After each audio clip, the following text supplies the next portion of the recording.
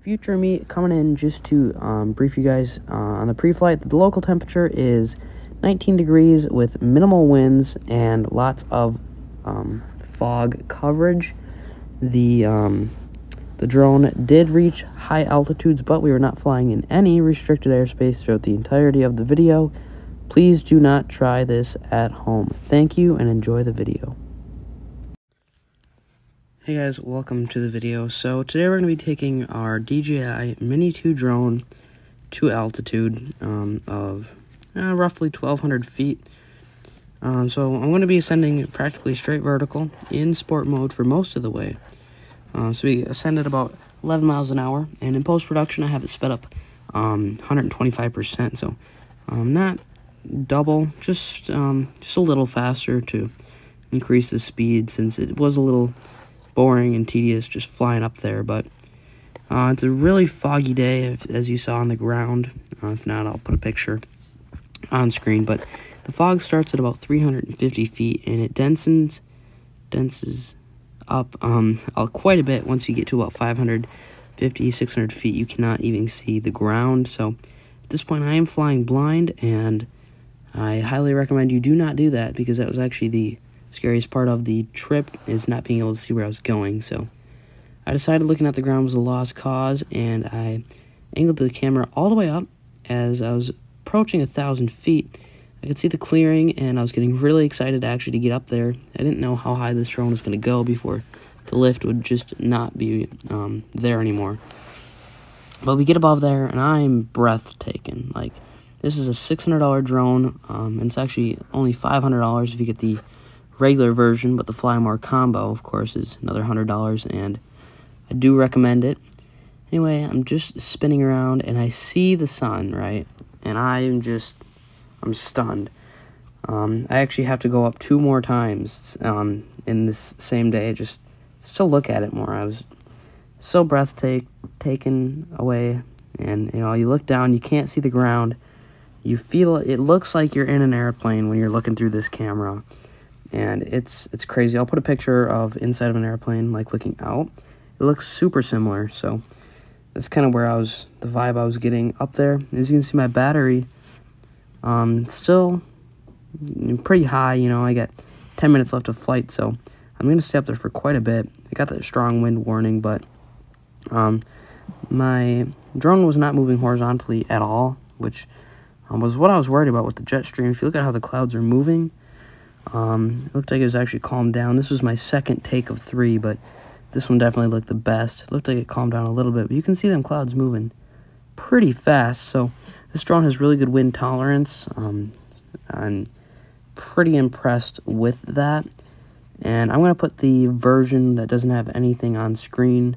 It's just going to be the pure camera version after this segment. So if you want, I will have that on there.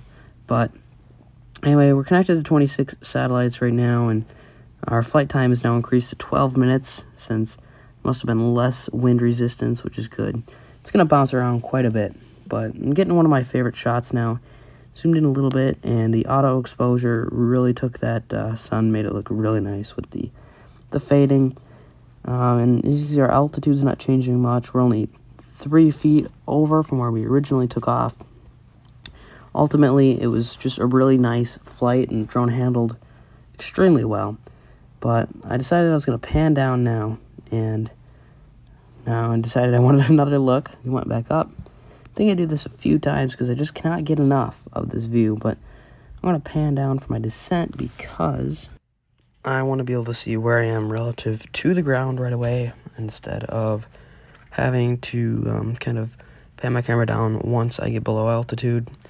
I want to keep it up until I lose sight of the sun, and then I'm just going to pan it down. And as you can see, I have it in normal mode now for my descent, because I found when you descend when you descend in sport mode, the drone can be a little shaky.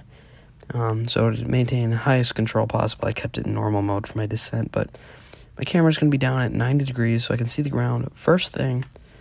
So I know exactly where I'm going. I can start to see it come through now at about 560 feet. And so I know kind of where I am relative. Looks like I'm actually over pretty far.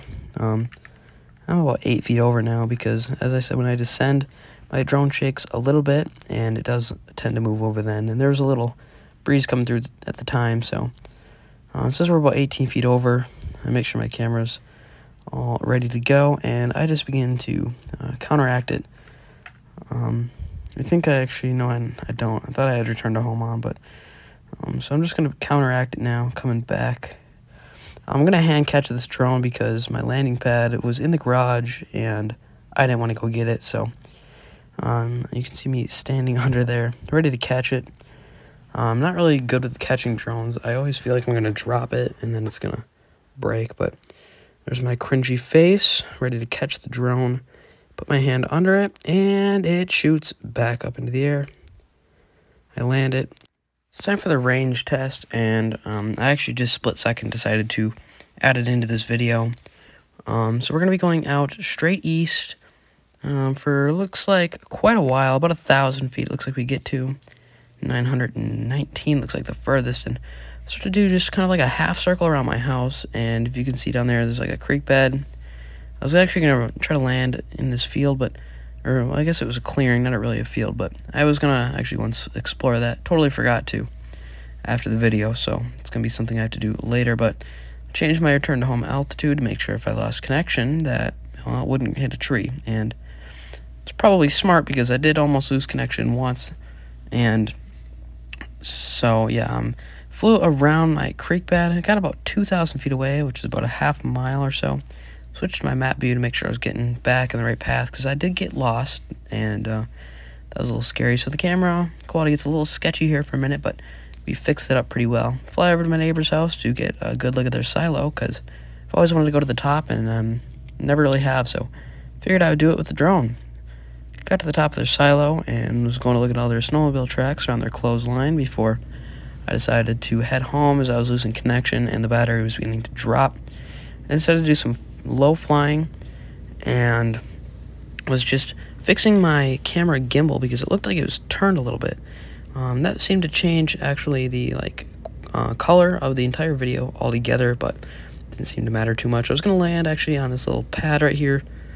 Decided not to, chickened out, and was flying under these wires before I saw these ropes hanging down that I had to maneuver.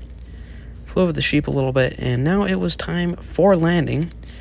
I was going to hand catch this drone for the hell of it, and there I am, ready to catch this drone, looking all cringy and whatnot. I pan my camera down and catch it in my hand. So I'm just going to put pictures that I took from altitude kind of in the background when I talk about the flight and stuff. So I actually thought that the altitude was much greater than what I was going to get. Now this is the edited version of that same picture. Anyhow, I got a lot higher than I thought I was going to, and the range was really good when I was going over the woods. When I went to my neighbor's house and was actually on the other side of a lot of different wires and power lines, the connection got a little choppy, but overall it was a great drone, a great flight. 10 out of 10. Recommend buying it. And now for the flight stats. Thanks for watching. Peace out.